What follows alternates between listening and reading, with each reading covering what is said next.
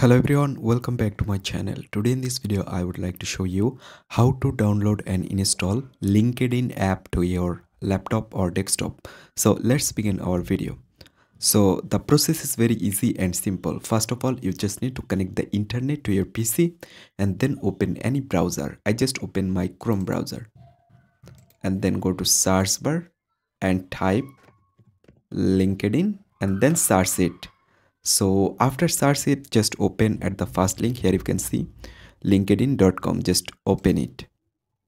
So after open it, just go on the top right corner three dot and scroll down and select save and share, and then select create shortcut, then select create. Right now cross it and you can see this is LinkedIn. It's already downloaded and installed. So in this way you can download and install LinkedIn app to your laptop or PC very easily. I hope you can understand. Thanks for watching this video.